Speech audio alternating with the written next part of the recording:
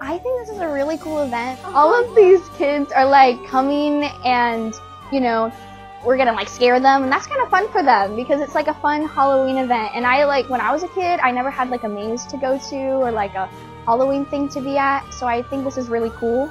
And you know, I also wanted to volunteer because maybe the kids will have fun and maybe this will be in their memory forever, and I thought that was kind of fun.